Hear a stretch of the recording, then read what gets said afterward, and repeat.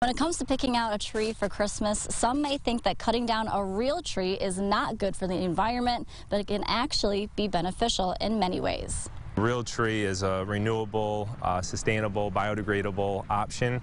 Tom Wilbert, the general manager at Wilbert's Tree Farm, tells me that since artificial trees are often made in factories out of plastic, that they can actually increase our carbon footprint. If you're looking for a more sustainable alternative, there are many ways that real trees can be used even after the holidays are over. At the end of the season, there's many local recycling programs for Christmas trees. They can be used for mulch, firewood, or bird habitats after you're done using them inside your home.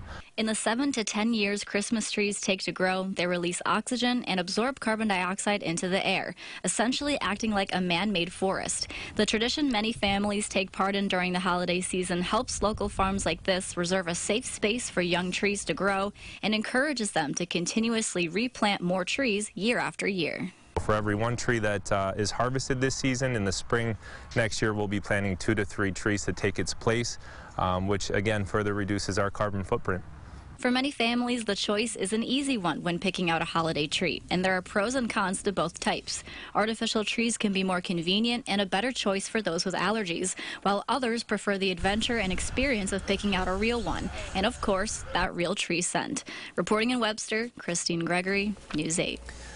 All right, Christine, thank you. As far as caring for your real tree goes, Wilbert says it's relatively low maintenance. The farm recommends having a fresh cut at the bottom of your tree and to use warm water to prevent sap from covering the bottom of the stump, keeping it nice and fresh all season long.